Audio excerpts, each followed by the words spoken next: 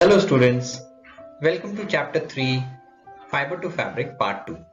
In the previous part we discussed about the learning objectives, we discussed a correlation between fiber, yarn and fabric, and then we found the two sources of obtaining fibers, the natural and the man-made. And finally we discussed the differences between both natural and man-made fibers. Now let's proceed further. Cotton or vegetable wool is the most important soft fiber crop grown in India. They are obtained from the seed pods of the cotton plant. It grows best in warm areas with black soil. Cotton is sown during the spring season and later the flowers develop into spherical pods called bolls.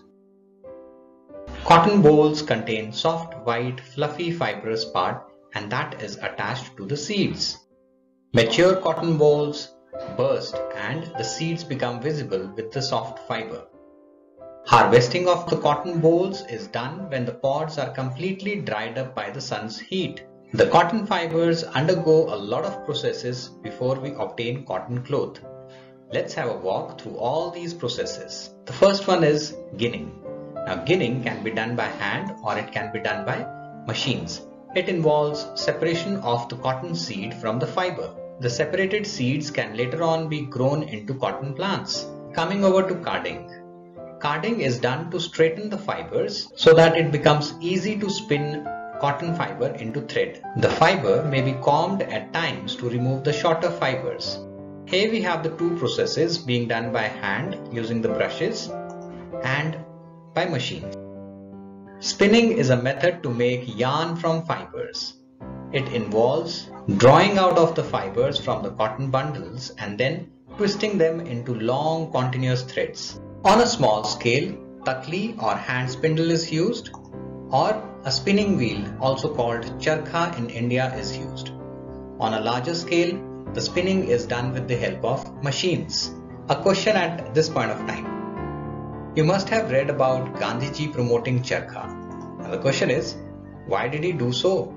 Put on your thinking caps and keep thinking. He did it to promote local manufacturing of clothes instead of importing them. Also a science fact, cotton clothes absorb sweat and also allow movement of air.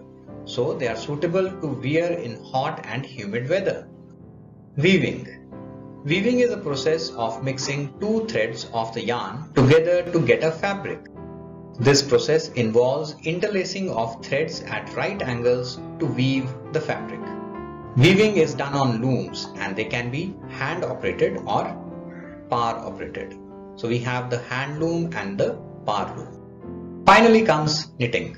Now knitting is a process of turning thread or yarn into a piece of fabric by forming loops which are pulled through each other. This is done by hands using needles or by machine. Knitted fabrics are more stretchable than the woven fabrics. Example, sweater and socks. Activity time. In this activity we are going to weave with colored paper strips. The materials required are 2 colored papers, scissors, pencil and a scale. Method. Take the first sheet and fold it into half. Draw parallel lines using pencil and scale. Cut the paper along these lines. Cut the second paper into strips of equal size. Weave the strips by interlacing them. Our weaved product is ready.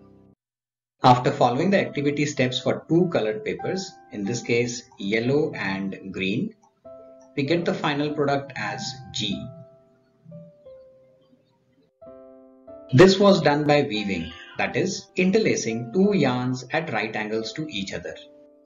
Jute is the second most important fiber crop grown in India. It is obtained from the stem of the jute plant which is grown in hot and humid areas with sandy and clayey soils. It is cultivated during the rainy season and is mostly grown in West Bengal, Assam and Bihar. Jute is harvested after 6 months when the plant starts to flower. The plant is cut from the bottom of the stem and is tied into bundles. Thereafter, these bundles are immersed into water for 2 to 3 weeks. This process is called retting. Due to retting, the stems rot, leaving the fibers behind. The fibers are then removed by hand, cleaned and dried. Jute is used to make a lot of things like ropes, doormat, bags, toys, carpet, shoes, curtains, and wall hangings. Coir fiber is obtained from the outer covering of the coconut. This covering of the coconut is called husk. To obtain coir, the husk is removed and soaked in water for a long time. The husk gets softened and is often beaten to obtain the fibers. The coir fibers are then spun into yarn. These are thereafter used to make the ropes, the coir fabric, doormat, coir pots, brushes, and other garden articles.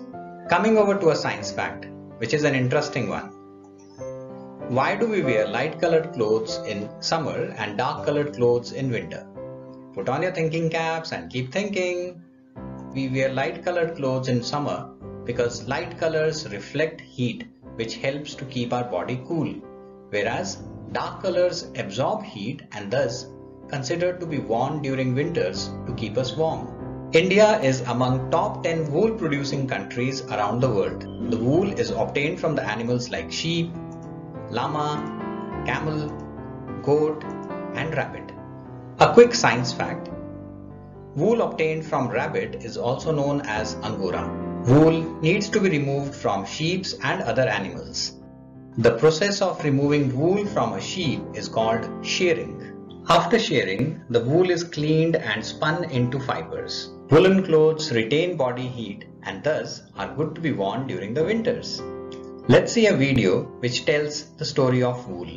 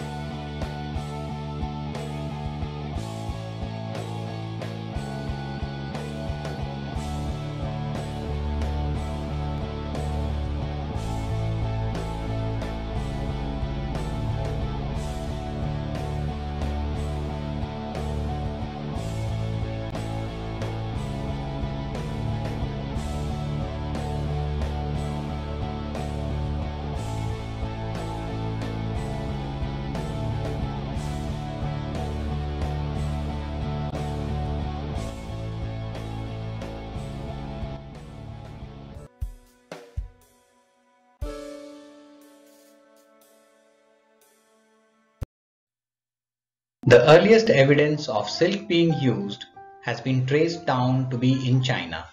China, India, Brazil, Japan and Thailand are few of the major silk producing countries. The rearing of silkworms for producing silk is known as sericulture. The silkworms feed on the mulberry leaves and thereafter they build a cocoon around themselves.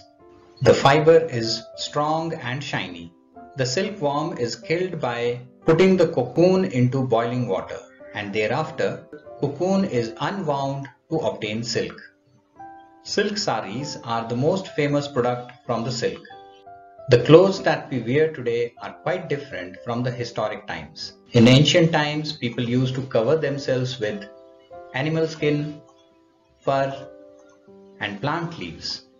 After settling into agricultural activities, the humans learnt how to weave twigs and grass to make baskets and mats.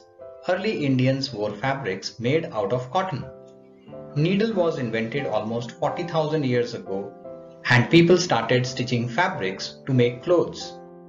It is amazing to see people wear sari, lungi, dhoti, and turban as an unstitched piece of fabric even today. Let's summarize the chapter. Cloth made from yarn or fiber by weaving, knitting, or felting is called fabric. Depending upon origin, fibers can be classified as natural or synthetic. Natural fibers are obtained from plants and animals, example cotton, jute, coir, and wool. Fibers are converted into yarns by spinning. Yarns are converted into fabric by weaving and knitting. Weaving is a process of interlacing two sets of yarns to get fabric. Knitting is interlooping of one or more set of yarns to get fabric. In ancient times, the humans used to wear animal skin, tree barks, leaves, etc. before they learnt weaving. Here are some keywords which have been used throughout the chapter.